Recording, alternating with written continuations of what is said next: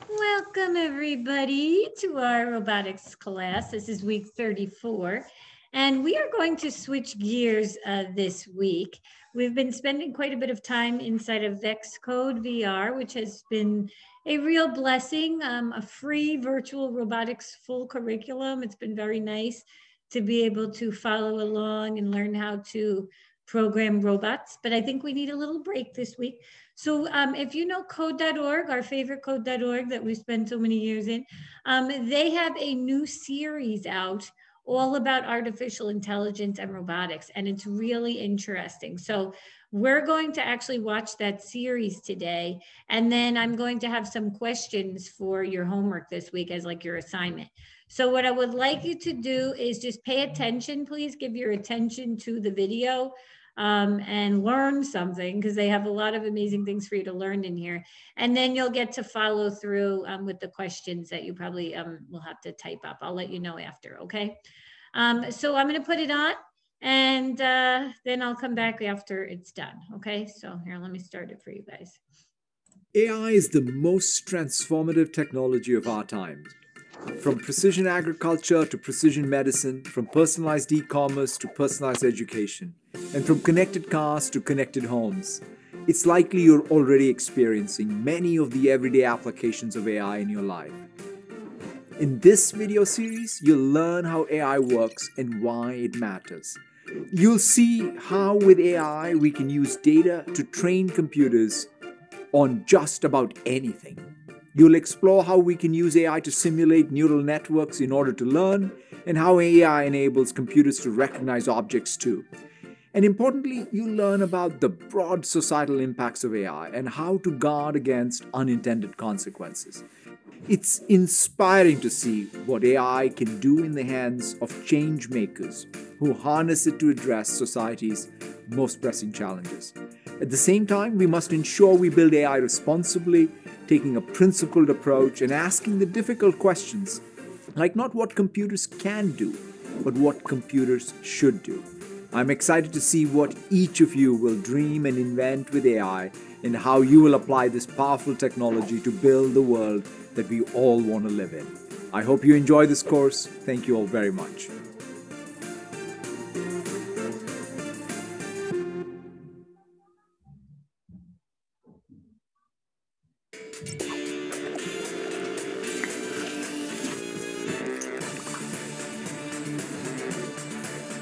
My name is Ale Flores, and I'm a product manager at Alexa. My name is Dr. Chelsea Haupt. I work at the Allen Institute for Artificial Intelligence, and I work on an AI-powered academic search engine. All around you, computers are making decisions, and those decisions affect your daily life.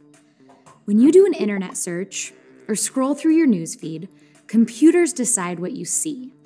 Computers can already recognize your face and understand your voice, and soon they'll be driving cars and detecting diseases even better than humans. So how is any of this possible? You may have heard about something called AI, or artificial intelligence. True artificial intelligence is decades away, but there's a type of AI called machine learning that is here today. It's a type of AI you probably interact with every day without even knowing it. And it has the opportunity to help us tackle some of the world's biggest challenges. Machine learning is how computers recognize patterns and make decisions without being explicitly programmed. What's so exciting is that it's a completely different way to program a computer than what we've ever done before. With machine learning, instead of programming a computer step by step, you can program a computer to learn just like you learn, through trial and error and lots of practice. Learning comes from experience, and that's true for machine learning too. In this case, experience means lots and lots of data. Machine learning can take in any kind of data: images, video, audio, or text, and begin to recognize patterns in that data. Once it learns to recognize patterns in the data, it can also learn to make predictions based on those patterns, like noticing the difference between an image of a car and an image of a bicycle. AI and machine learning are playing a bigger and bigger role in society at large and shaping all of our futures. That's why it's so important to learn how it works with some hands-on experience. Remember, AI is like any tool. First you get the knowledge, then you get the power.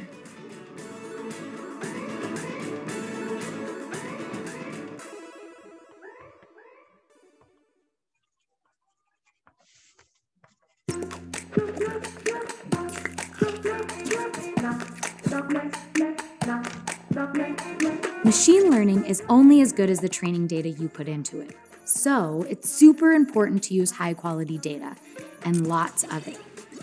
But if data is so important, it's worth asking, where does training data come from? Often, computers are collecting training data from people like you and me without any effort on our part. A video streaming service might keep track of what you watch, then it can recognize patterns in that data to recommend what you might want to watch next. Other times, you're directly asked to help, like when a website asks you to spot street signs and photos. You're providing training data to help a machine learn to see, and maybe even one day drive. Medical researchers can use medical images as training data to teach computers how to recognize and diagnose diseases. Machine learning needs hundreds and thousands of images and training direction from a doctor who knows what to look for before it can correctly identify disease. Even with thousands of examples, there can be problems with the computer's predictions. If X-ray data is only collected from men, then the computer's predictions may only work for men. It may not recognize diseases when asked to diagnose the X-ray of a woman. This blind spot in the training data creates something called bias. Biased data favors some things and deprioritizes or excludes others.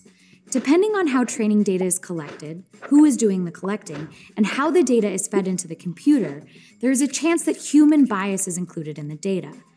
By learning from biased data, the computer may make biased predictions. This can happen whether the people training the computer are aware of it or not. So when you are looking at training data, ask yourself two questions. Is this enough data to accurately train a computer? And does this data represent all possible scenarios and users without bias? This is where you, as the human trainer, can play a crucial role. It's up to you to give your machine unbiased data. That means collecting tons of examples, often from lots of different sources. Remember, when you pick and choose data for machine learning, you're actually programming the algorithm using training data instead of code. The data is the code. The better the data you provide, the better the computer will learn.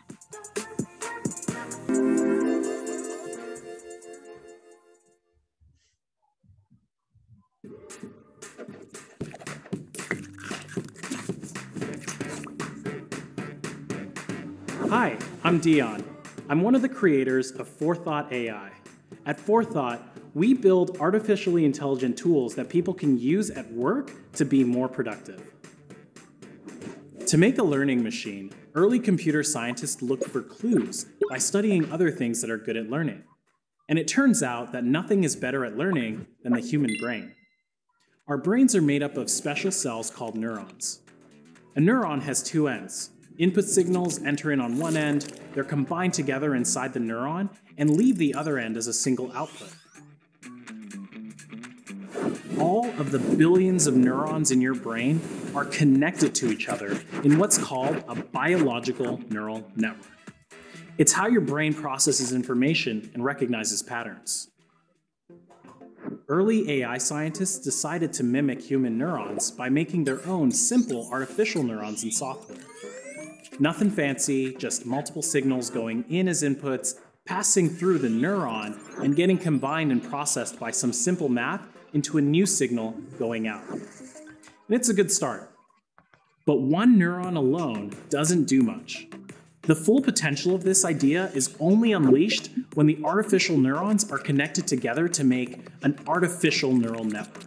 This is what allows computers to recognize images, drive cars, and make some truly weird art. To see how a neuron works, let's build a movie recommendation system that uses critics' reviews to guess how much you'll like a movie. Then we'll use your feedback to make the system better. Here are 3 movie critics, Ali, Bowie, and Casey. Each one rates a movie anywhere from 1 to 5 stars. Now let's build a single artificial neuron. Each of the critics' ratings enters on this side as input. Some calculations are done in here, and we get a single output. In this case, it's a movie rating. Here's the first movie. Ali gives it 1 star, Bowie gives it 5, and Casey gives it a 4-star review. At first, the critics' opinions all carry the same weight and are counted equally. The inputs enter, there's some basic math, and out comes a recommendation. Now, let's watch the movie so we can give it our own rating.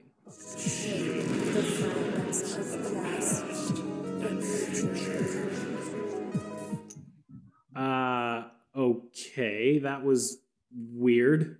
Let's pretend you really liked it and gave it a 5-star rating. The rating you just provided is now used to train the neuron. Based on your rating, the weight of each critic's opinion is recalculated. Your rating is closer to that of Bowie and Casey, so their opinions get more weight.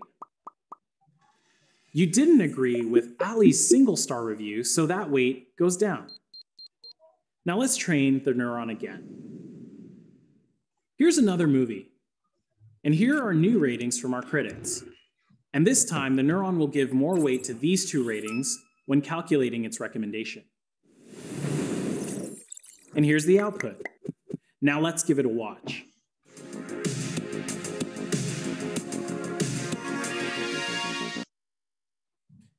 Well, at least that was short.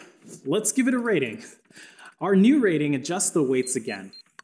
This process repeats over and over until we've trained a system to know our preferences and recommend movies that we'll probably enjoy. In this example, there's just 1 neuron. That's far more simplistic than most systems. Powerful neural networks have millions of neurons arranged in layers. There are input layers, any number of hidden layers, and output layers. The output of one layer of neurons becomes the input to the next layer, and so on. Many real-world media, music, and shopping recommendation systems work like this, using ratings from millions of everyday users. In those neural networks, everyone has a hand in modifying the weights. Neural networks have so many other uses. They're working behind the scenes on big problems like growing healthier food, predicting floods and forest fires, aiding wildlife conservation, and even detecting and curing disease.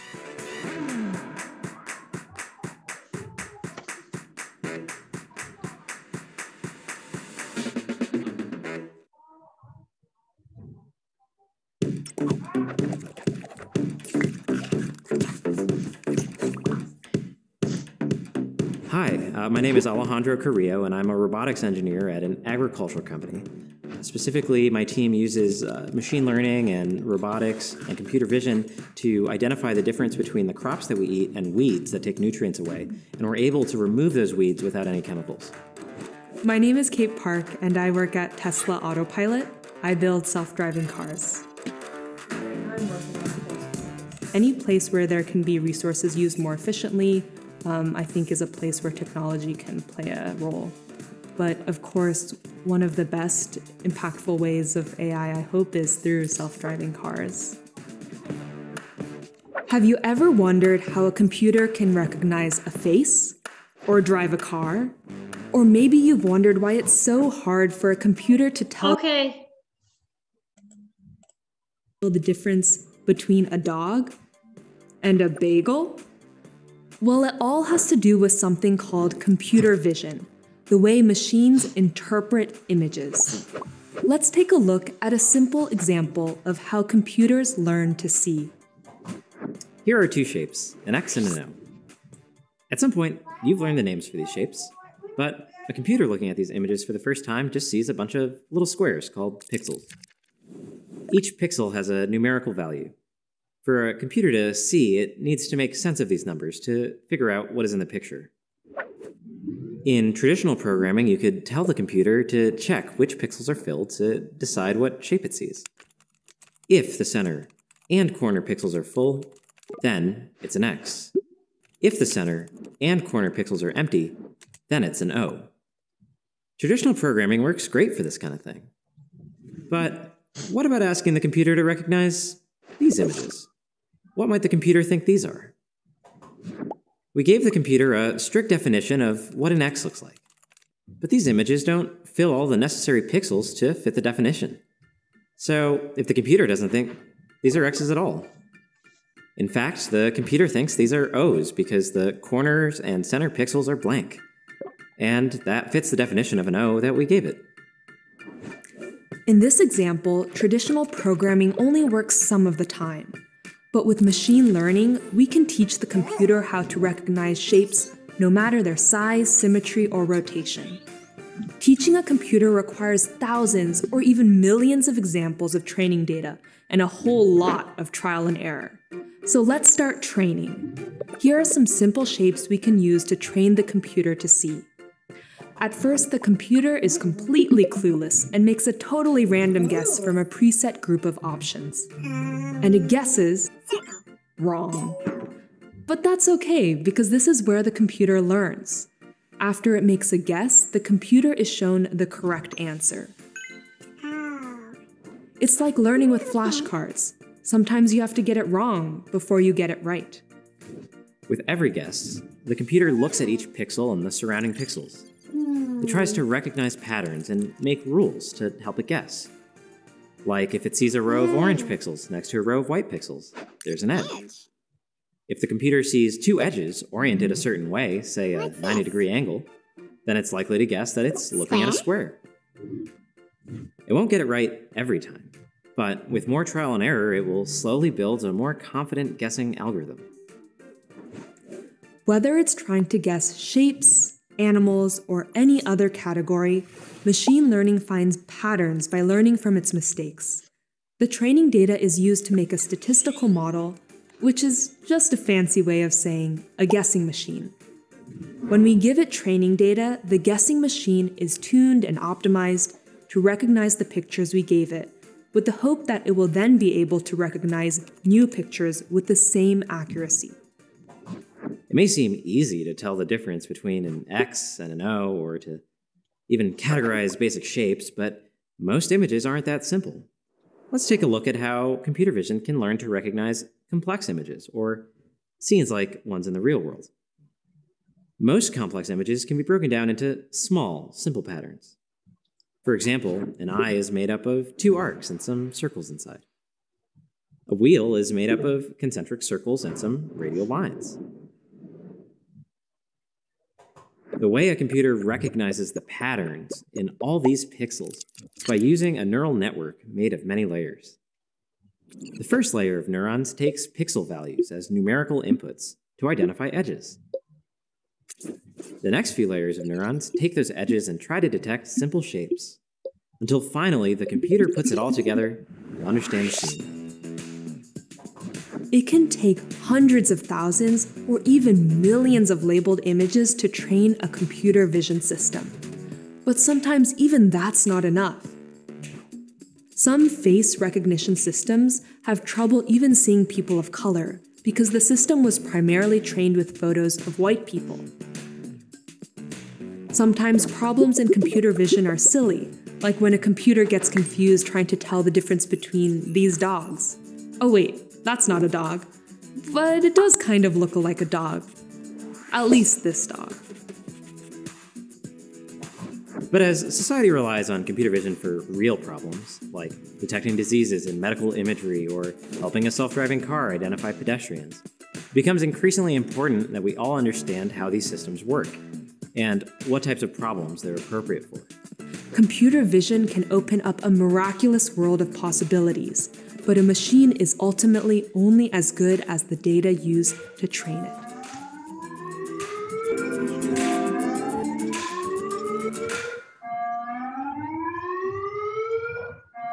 No matter what field you end up going into, it's quite likely that AI is going to have some impact on what you're doing. The potential for AI to help society is enormous. It's something that is influencing a lot of very important decisions about real humans and their lives. It could be used in education to be more of an equalizer between people. It could be used in healthcare to develop new drugs. It could be used in science to develop new technologies. And like any technology, its application will depend on how it is utilized. And at the same time, we need to think about the risks that are associated with doing that. The consequences are huge.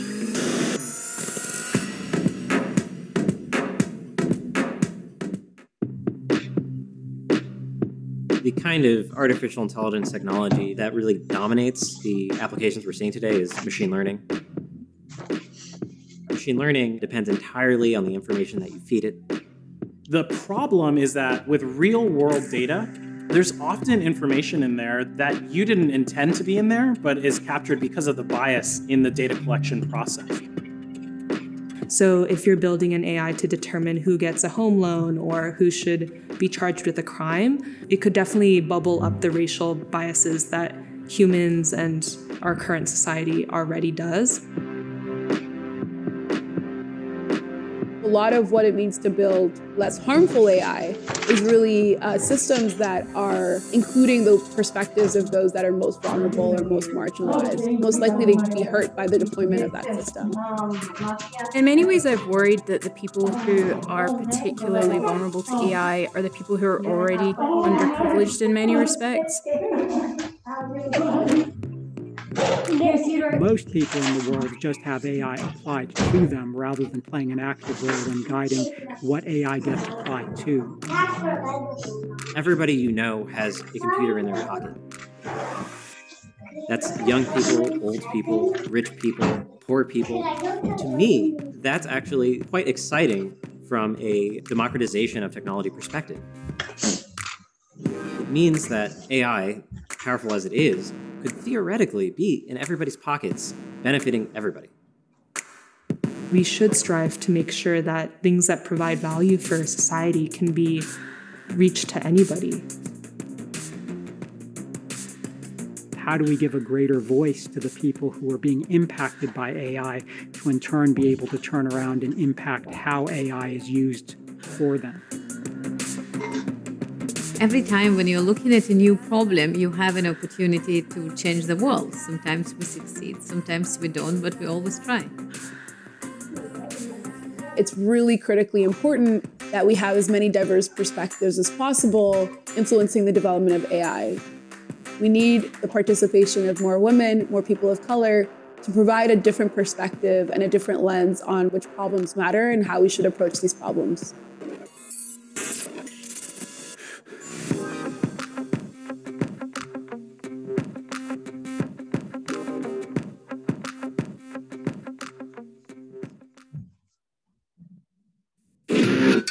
I think ethics becomes more important as something becomes more impactful. And as AI becomes more impactful, the more that we have to think about the ethics of AI.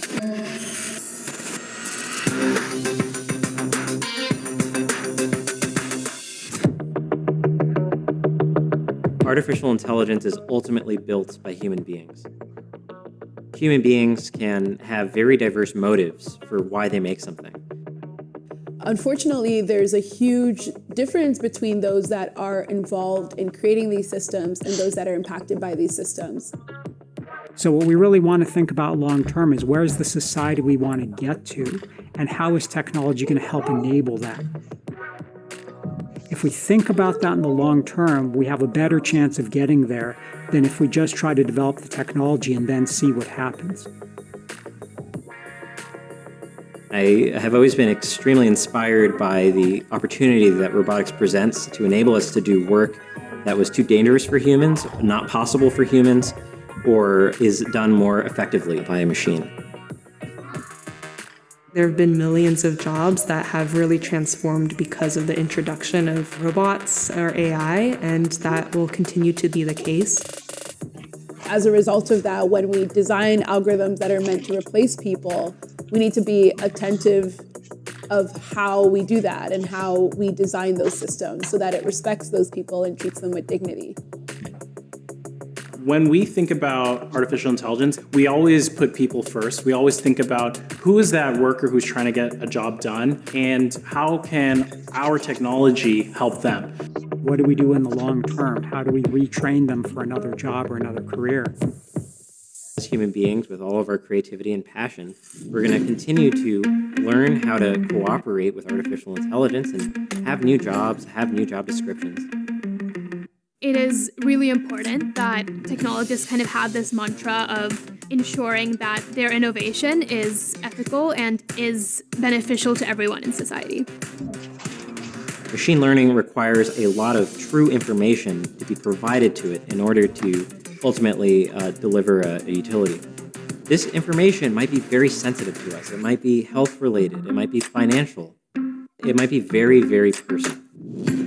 We need to put checks and controls in place, like with any technology, that it's utilized to benefit us and that it is done with accordance to the law. There's lots of gain from involving yourself in really understanding the details of how this technology works. Given that it's so impactful, given that it is something that will influence your life and the life of everyone that you love. AI is really at this kind of early stage that has this huge potential to do good. And if you're young right now and you learn this stuff now, you could really end up being at the kind of crest of a wave of something that's really important.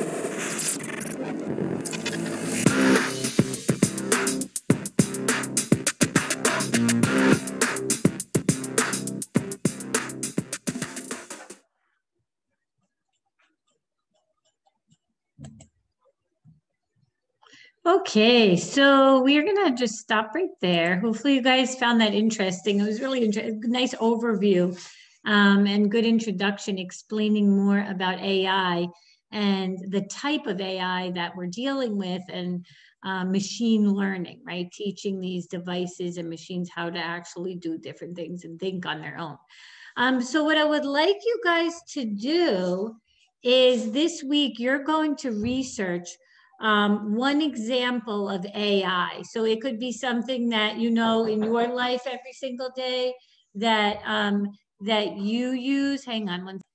Sorry. So you guys are going to choose one example of AI, something maybe that you use every single day, something that you're interested in researching. And I want you to find at least one source on the internet, so an article talking about what you chose. And then you're going to just type up a summary, just explaining briefly how does it work? You know, what about it, you know, is interesting to you. So you might need to do a little bit of research. So hang on one sec. So here's some examples you might want to look into. So some artificial intelligence today in our everyday lives, face detection, recognition technology, virtual filters on Snapchat, face ID unlocks on the iPhone. Those are some things you might want to do a little bit of research on. Let's see, what are some other things? Text editors. So it says several text editors rely on artificial intelligence. Social media, some social media platforms like Facebook, Twitter, Instagram, they rely heavily on artificial intelligence for various tasks. So you might want to do a little research on that. Chatbots, some of these chatbots they rely on artificial intelligence. And so these are some search algorithms too. Rely on artificial intelligence as well. Digital assistants, right? Like Google Assistant, Siri, they do rely on artificial intelligence. Smart home devices, right? Like smart thermostats, smart refrigerators. These are some examples of AI in our everyday life. So you're going to choose one of these and you're going to do some research about how does this use artificial intelligence or machine learning? How do these machines learn? So I would like you to find at least one source on this. I would say probably you might want to get more than one. So you're looking for one source. So it will probably most likely be an article that you find on the internet. And then you're going to read your article and learn a little bit more about it. And then you're going to type a summary explaining how it uses artificial intelligence. Okay, so I'm going to send you guys a little summary of what I'm looking for of your assignment. So it'll be like a one-page Word doc. You know, you'll have your name, you'll have the name of whatever it is that you're researching. So maybe you're doing like Face ID on iPhones. And then you're going to have like the link to your article. And then you're going to have a little summary of how it uses artificial intelligence. So that's going to give you guys the chance to look into something a little bit more and learn more about how it uses artificial intelligence. Okay, guys, so that'll be your assignment for this week. I'll send you more information on that. And then we'll pick up again next week. All right. Okay. Bye, guys.